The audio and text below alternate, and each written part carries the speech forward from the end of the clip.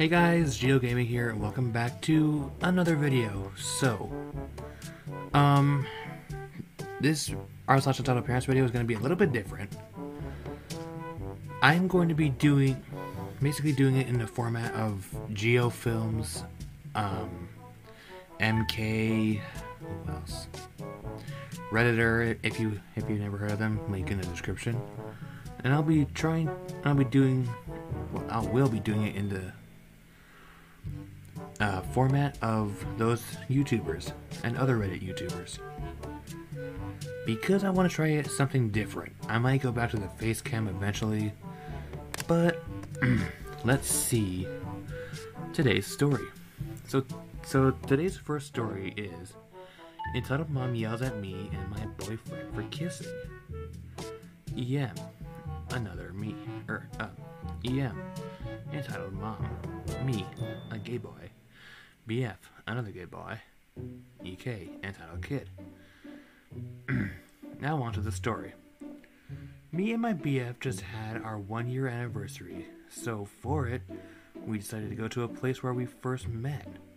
A small hiking trail that leads up to a mountain.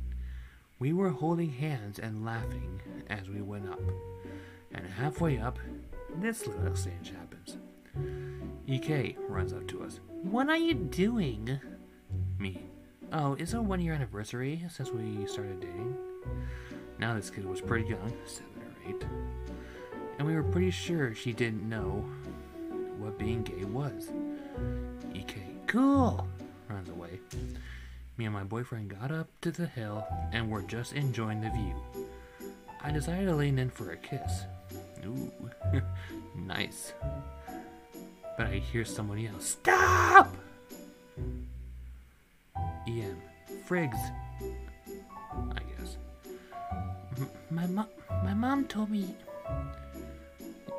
you will burn in heck as long as it has OP. Oh, thanks. EM proceeds to yell at us about Satan, God, and hell. Well, we just made our way down the hill. She wasn't the worst EM I've met, but it did hurt me. Like, why the homophobia in 2020 anyway? Again, this was pretty short, so bye. Oh my gosh, there's nothing wrong with being gay. I don't mind it. I have plenty of friends who are gay. So to me, OP, that personally isn't a problem to you being gay. Good for you. Happy anniversary to you and your boyfriend. Anyway, next story. Entitled Woman shouts at me after having a seizure at work. Oh my. Backstory. I've always been a medical disaster from the day I was born. Literally with heart problems and severely underweight. Up to today, when I'm blind in one eye. I have a speaking disability and have recently been told that I have a high chance of being diagnosed with epilepsy from a severe head injury I had 4 years ago. I was referred to a specialist a few weeks ago, but he didn't do anything, so I'm currently working my way through the medical system to get it properly looked at, but haven't shown any signs or symptoms until recently in the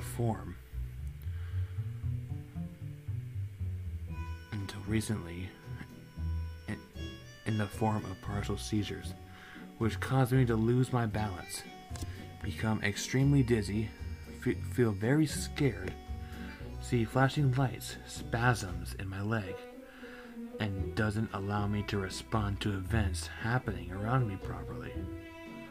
Chapter 1. The meeting. So, this took place in work not long after I had been told there's a high chance I have epilepsy. I had told one of my coworkers as a safeguard, just in case, but hadn't told any of the managers, and I didn't want to put my job in jeopardy. And I didn't feel comfortable telling them, knowing at the time. My coworker and I were working and she was checking up on me every hour or so to make sure I was alright. And I was trying to stay in a good mood.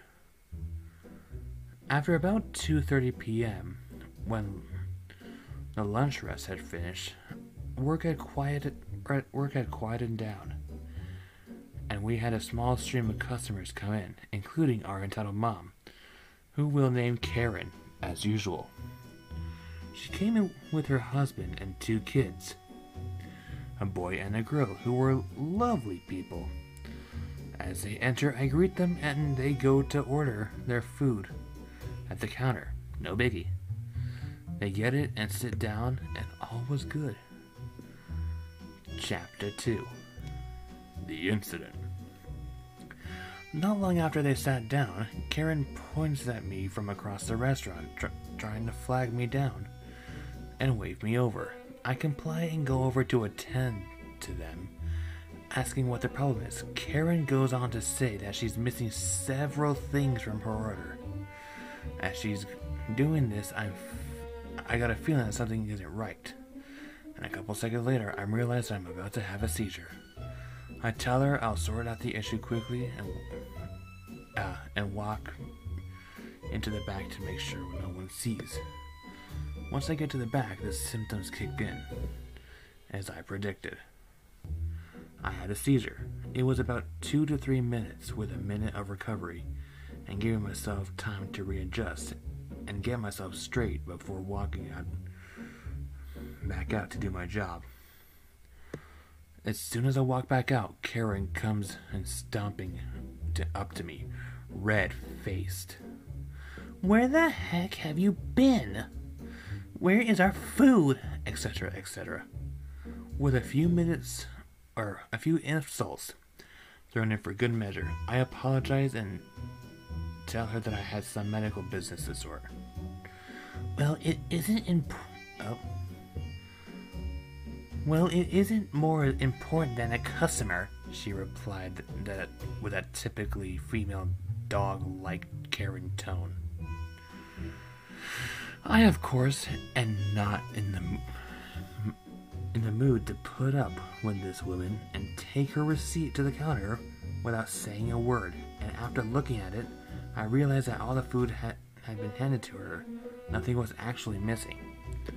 I walked back over and explained that nothing was missing, but she cuts in.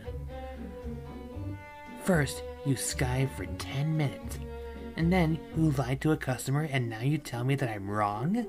Worst customer service ever." "I'm sorry, ma'am, but I told you that I had some medical problems to sort out urgently." Bearing in mind she's in front of her kids, "You're probably just a lazy little D's. That's too stupid for a real job." At this point, her husband cuts in. "Karen, leave the man alone. If he says he has something medical to sort out, then it's an urgent thing." He then turned to me. "I'm sorry. May I ask to what medical problem it was, if it's not too much?" Seeing the opportunity, I reply, "I was having a seizure." The husband then looks at me in surprise, and Karen's face had gone completely red. He's lying. If you did, you'd be in an ambulance." "No, ma'am. There's a different types of seizures, and the ones that I've had last about 3 minutes and aren't as serious as to fit, so I can get back to work straight after." "I'm very sorry to hear that. I hope it gets better for you, and I'm sorry for all the trouble caused." "Thank you, sir. Enjoy your meal." Chapter 3. The Aftermath. About 20 minutes later, they were getting up to leave, making sure to clean up any mess, and that they had left, which was nice. The husband came over to me while Karen got the kids ready. "I'm very sorry about that. She's like that sometimes. I really hope things get better for you as again. I'm sorry." I told him that it's perfectly fine, and he isn't the one who should be apologizing but trying to get a Karen to say sorry is like trying to get a blood from a stone. And it left with Karen hanging her head in shame. After that, or after what I can only imagine were some words from her husband, I just hope that she learns her lesson and treats more people with respect from now on. Thanks for reading. Oh my days. I seriously hope you get better from all these seizures that you've been having. And I do hope that you don't get diagnosed with epilepsy. Which, yeah, like I said, I do hope that you don't. Okay, last story of the day. Entitled Mom Hates Foreigners. Alright, background info. Here we go. Me, entitled Mom. EM, entitled... Me, entitled Mom. EM. Entitled Kid. EK. Nice Guy. NG. Nice Security. NS. I am Norwegian, and I look to be the stereotypical part. You know, blonde hair, blue eyes, etc. Important later. I was visiting the USA for a bit to see some family, and was buying some stuff at a shopping center. Cue the EM tapping me on the back, and this conversation ensues. EM: Hey, get the box up for me off the top shelf. Me: Alright, sure. I'm not that bad to not. I give her the box and she walks a bit away without saying thank you. Oh well, whatever happens, happens. Then I overhear her kid: Why is that guy so weird? He looks so weird. He's a foreigner. They look weird. They act weird. Just tell me anything, EK. Well, Americans are better, right? Now I'm thinking, what the heck? That's stupid. They're just entitled. Whatever. Nothing worse can happen, I thought. I was wrong. Of course. Americans are better than those dumb foreigners. We're smarter too. Not really, honestly. I mean, us Americans are smart, but we can be just plain stupid too. Anyway. So they have to do stuff we say? Yes, EK, we do. I'm thinking, hold on. What the heck? Is that a slavery based on a country of origin? That's stupid. I go over to them and say, Hi, miss. I just want to ask you to give me a box on the shelf, please. Thanks a lot. What? No, I don't have to. Okay, sorry. Hey, you! Give me an item from 4 aisles down. Sorry, I'm kind of busy. I'm shopping for myself right now. But you have to! You're right, EK. You have to get it for him. No, I don't. Get it when you go over there yourself. Cue EK screaming and having a tantrum. Look what you did, you foreign son of a beep! What? Security! He assaulted my son! Security guard comes over confused. What's going on here? This foreigner assaulted my child. Arrest him!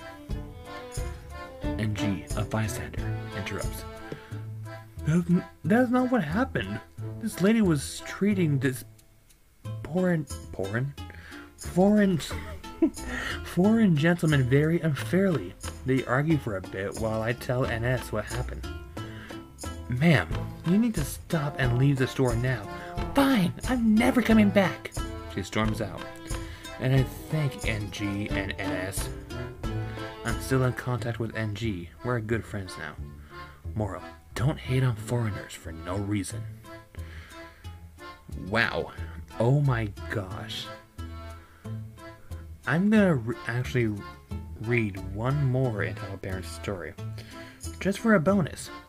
See, this one is short, so it won't be that long. Don't take that out of context, please. Entitled Parent unofficially reserves the last smoothies for children. Longtime lurker, first run-in with an entitled parent. So, there I am, in the National Theater watching kids' theater with my mom. The first act ends, and in the intermission, we go to the minibar where some salad, alcohol, soft drinks, and smoothies were sold. There was a huge line, so we went to the end of the line and hoped some smoothies would remain. So a few minutes pass and we get to the counter and ask the bartender, barista, cashier for 2 smoothies.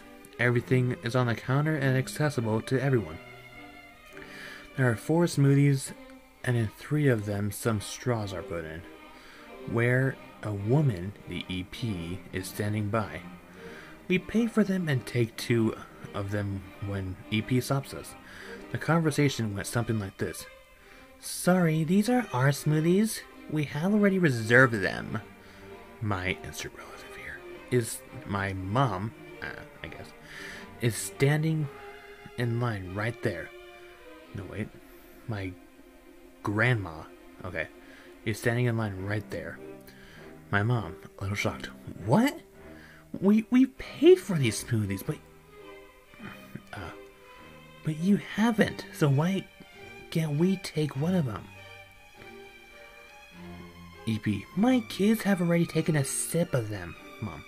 But why? Don't take your personal problems out on me. Look, we just want the smoothies we paid for. Why should we stand in line if we don't know if we're getting what we're standing in line for? Don't put your personal problems on me. If you want to do it, put it on your children." Yes, she said that. I'm not joking. The bartender and us completely dumbfounded just look at her for a second before my mom just gives in and we take only a single smoothie. The bartender gives us back the money we paid for one of the smoothies and we just left completely puzzled. For now, such people that have no shame whatsoever can exist. Oh my goodness. Oh my goodness, that was crazy. All these stories in r/EntitledParents are extremely crazy, you guys. Anyway, yeah, that's pretty much it for this video. I hope you guys like the new format. I'm like experimenting because I don't like standing for a long period of time. Anyway, that is about it for this video, guys. If you enjoyed it, click or tap that like button. And if you're brand new to the channel, don't forget to subscribe and turn on those post notifications to get notified for every single video I upload on this channel. Thank you guys so much for watching this video, and don't forget to keep it positive until the Pride Lands end. Bye guys!